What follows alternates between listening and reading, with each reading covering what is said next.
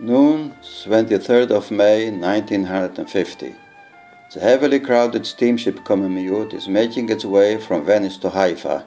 The captain announces, "Tomorrow morning we expect to enter the territorial waters of the State of Israel and set anchor at the harbor of Haifa." None of the over 2,000 immigrants could harness the emotions this announcement evoked. State of Israel, a new word. At nightfall, people gradually ascended their beds, lulling their little children for their last night's sleep aboard the ship. Others stayed on to assure them witnessing the appearance of the future. The children, I among them, remained awake all night, setting our eyes to the distance, as if possible by the force of their concentration to reach instantly the tomorrow. The night hours moved nerve-wrackingly slow. All eyes were focused on the black space beyond, expecting the darkness to fade away and reveal the silhouette of the Carmel Mountains. This moment is deeply engraved in my memory as if it was yesterday. The joy of a 2,000-year-old dream to become a reality has engulfed us all, more than a heart can contain. 64 years have come to pass since those days. I was fortunate to be among those who built and developed this land. Everywhere I set my feet, everywhere I turn my eyes, I say to my children and grandchildren, "This land, all you can see is mine."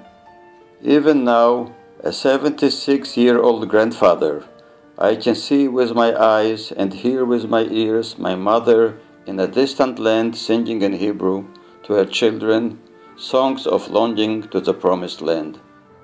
As out of nowhere surfaces in my eyes' imagination Tomaszow Lubelski, the shtetl where I was born, my father and mother before me, and generations of ancestors. I was less than 2 years old when Poland was viciously attacked by the German forces, thus bringing to a tragic end the 450 years of Jewish life in Tomaszow Lubelski. In my mind's imagination, I hover over the street of the town, watching people hurrying to their daily chores. Here is Bushnichna Street, where Jewish life and activity centered, the main synagogue, the Beis Medrash, and Shtiblech, where Jews prayed day and night. Oh, how loud and fierce were these arguments there!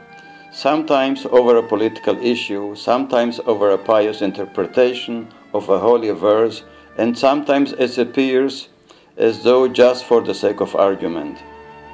Not far away is the market, the Rynek, where you could buy and sell anything, could hear the latest news or gossips if you wish. Here is Lvovska Street, Lemberg as the Jews called it, the main street of Tomaszow Lubelski, where people love to stroll on a sunny weekend day. In general, daily life was ruled by poverty, but here, among the walls of the Beis Medrash, one gulped in abundance his spiritual food. Here famous rabbis presented their drashot, social and political figures manifested new ideas, and delegates from Palestine, later Israel, recruited the supporters to the Zionistic movement. Among these walls, he prayed, "B'shana haba b'Yerushalayim," next year in Jerusalem. These walls were a homeland away from home. Here, among the old wrinkled pages of the Gemara, he finds the strength to survive another day of hardship, for he knew that at the end of the road lies the promised land.